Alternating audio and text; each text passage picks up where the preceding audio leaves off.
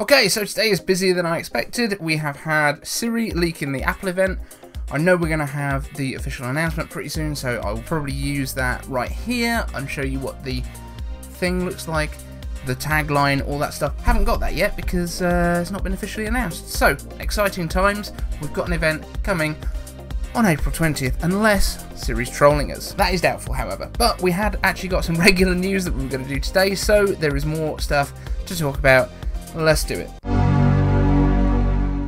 And coming up later in this video, we've got exclusive 14-inch MacBook Pro renders coming from Apple tomorrow. I used some of them in the video earlier as well, but he needs a shout out, and here it is. Apple tomorrow, you rock. But other stuff happening in the world that kind of affects Apple. Starting off with Nvidia is making their own CPUs. Nvidia has been in the process of buying ARM holdings, or at least trying to for a little while now, and at their spring GPU technology conference they've announced that they are designing their own ARM-based CPU SOCs. These go under the name of Grace and are especially designed for large-scale neural network workloads. The SoC is expected to use the ARM v8.2 instruction set, or possibly even the brand new v9 architecture, and will launch in 2023, all being well. It appears that the SoC will use a unified memory system just like the Apple M1 and Nvidia's NVLink 4, giving 900 GB a second between CPU and GPUs on the SoC and 600 GB per second between other CPUs, which suggests they'll be able to use multiple SoCs in the same system, which is what I'd previously suggested for the Apple Silicon Mac Pro to reduce the number of SoCs required to be designed. So while this isn't something you're likely to see at your desk very soon, it will certainly worry Intel, who have a huge market share in server and enterprise systems right now. Following on from this, Apple has had a crazy first quarter of 2021. Their market share of traditional computers has now grown from 5.8 to 8%, with worldwide Mac shipments growing from 3.75 to 5.57 million Macs in the same quarter, up 48%.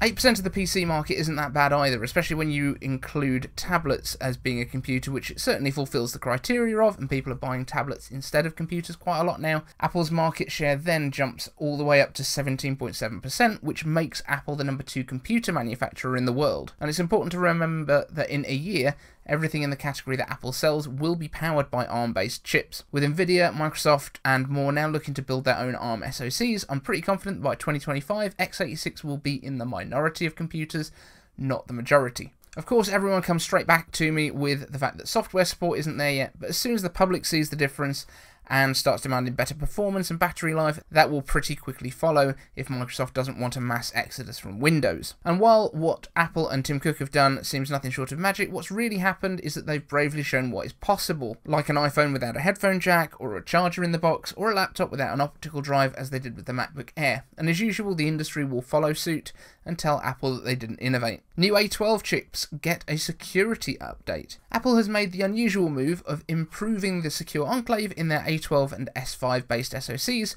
produced since fall of last year, bringing them up to the second generation of the secure enclave.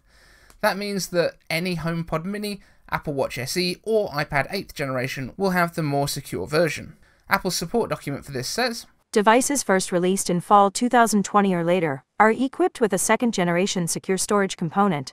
The second-generation secure storage component adds counter lockboxes. Each counter lockbox stores a 128-bit salt, a 128-bit passcode verifier, an 8-bit counter, and an 8-bit maximum attempt value. Access to the counter lockboxes is through an encrypted and authenticated protocol." Now, I got Siri to read that because it sounded complicated to me, but it does suggest one of two things.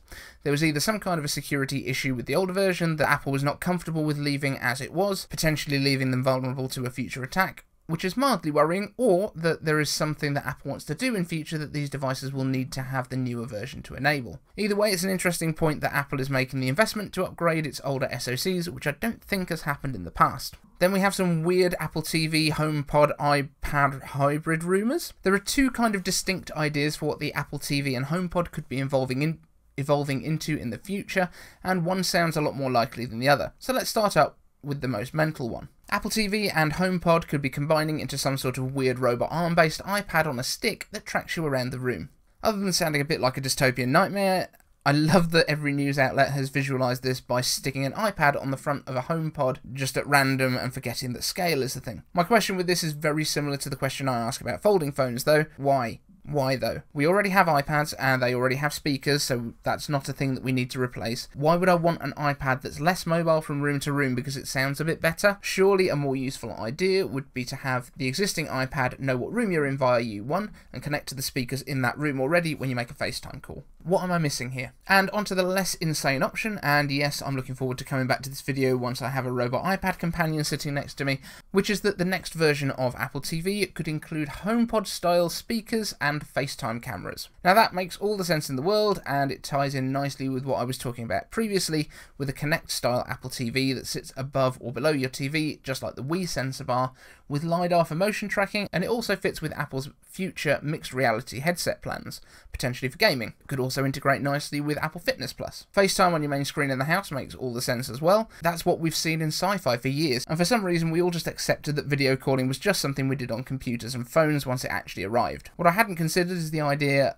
of the HomePod adding speakers so that you end up with like a high-end soundbar that also integrates with Apple TV, FaceTime, motion tracking. Surely that's the right move. TV speakers in the vast majority of cases suck pretty hard, and so this would be pretty compelling when you buy a soundbar that you also get motion tracking with, security cameras, and it works with HomeKit and FaceTime, and Apple TV's smart home integration.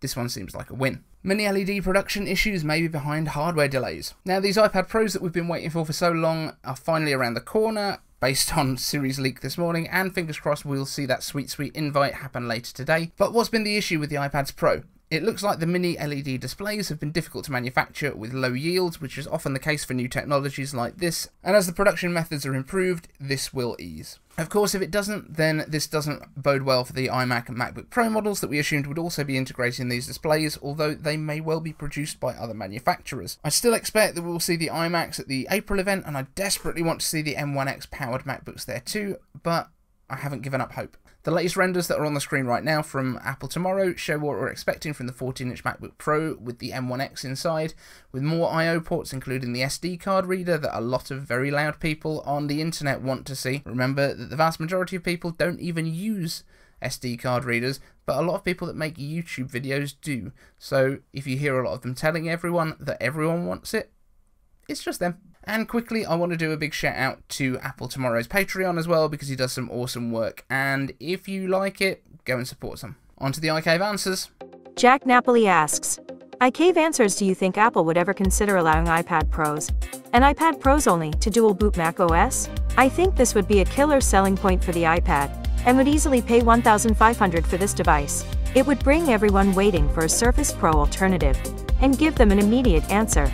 This could be on the new models, and it would make chips simpler as they could release one A series and one M series yearly. I know it's unlikely, but I pray. So I'm afraid that is probably very, very unlikely. I don't see Apple wanting to bring macOS to the iPad because we've got iPadOS. iPadOS works perfectly for iPads. macOS works really, really well on Macs. So that's the way that they'll probably keep it.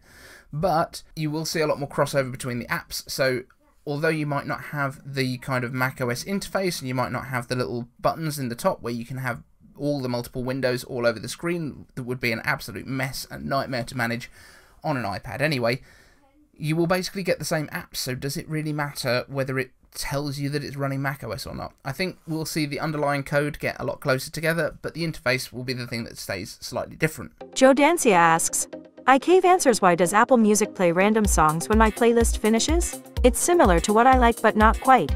Like they've bought me a CD for a day present, but I gotta go and exchange it for something better. Woolies grinning face with smiling eyes. So just to be clear, Woolies is an old shop that used to exist in the UK, doesn't anymore, but it's where you used to go and buy your CDs and your tapes when you were a kid. So yeah, the way that Apple Music's recommendations work is that once you get to the end of a playlist, if it's got nothing left in that playlist for you, it will find other stuff that people who listen to those songs then went on to listen to, and it will kind of introduce you to some new artists that you may or may not like. It will push your tastes a little bit in different directions, because that's the only way you discover stuff. If you just listen to stuff that you already listen to, you won't find new stuff that you like.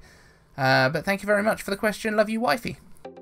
Marcin Kowalczyk asks, iCave answers, do you think it is probable that Apple will socially distance and make no events at all prior to WWDC, and possibly limited number of events in the fall? I think we probably are going to get an event next week, since Siri's just told us about it. I know you asked me this question beforehand, but I wanted to feel all superior, so I was going to answer it anyway. Marcin Kowalczyk asks, Why do people love haptic feedback so much, especially with on-screen keyboards? I personally turn it off wherever I can. Type fine without it. So that's why I've always wondered about this. iCave answers. So I think with haptic keyboards, the whole point is kind of when you've actually hit that key, and it's also kind of to just replicate. I think people feel more comfortable with stuff when it feels like it would in person. When you're doing something digitally, but you actually feel it happen, that gives you a kind of different experience of the device, and it makes you feel more connected to it. So it's very much like when we first started out with iOS. All of the apps kind of had like a leather finish to make it feel like it was like a leather notebook, which was kind of a quality feel at the time. And also they tried to make everything look like it did in the real world. So like the compass looked like a physical compass. The calculator looked like it had physical buttons. All that sort of stuff. It's called skeuomorphism, and I guess it's like a haptic version of that, where you kind of, if you press on something, you expect it to move.